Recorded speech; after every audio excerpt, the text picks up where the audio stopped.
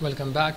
Now in this video we will simply create right in here the tags for the forget password, and down below in here we will say email address. Okay, so for that what we will do, right below this cache network image, down below in here we will say padding. We will remove that for now, and in here comma, tag this down. So as usual, as in fact, we will go with the symmetric and we will set the horizontal to 16. Right after we will say child, and right in the child we will have a list view widget, and right in the list view we will say children, and right in the children, first what we will do, we will set the size box in here, but before that, right in here,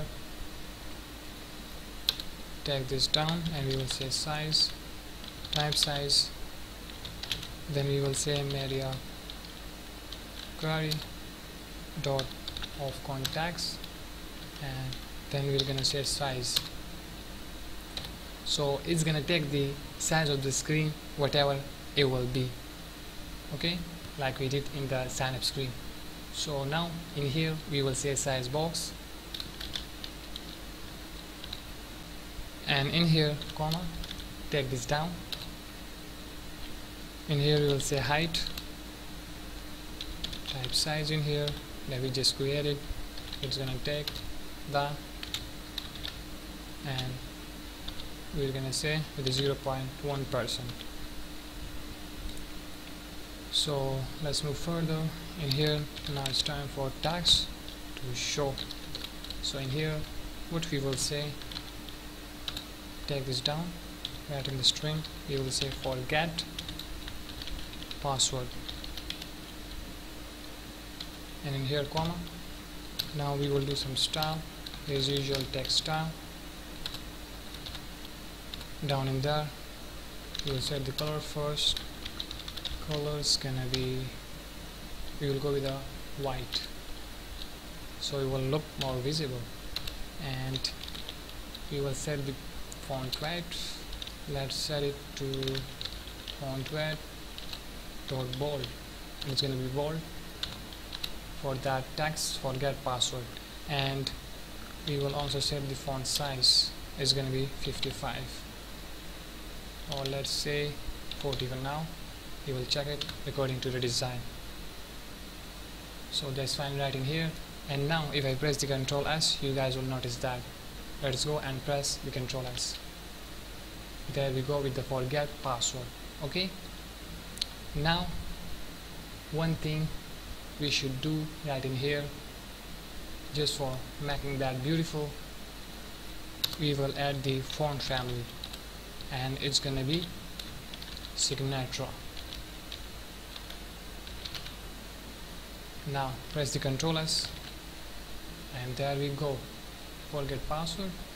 You will change the size to 55. It's beautiful now than before. Now the next thing that we will do, we will simply first, let me add the const modifier just to remove these yellow lines so the code will be clean then. Now just for the time saving, what we will do, we will copy that text from here to here, copy it, and down in here below this text we will paste it, and we will change the text to the email address. That's fine, and color is going to be white, bold is fine, and we're gonna remove the font family, and instead of that we will add the font style. It's gonna be font style dot italic.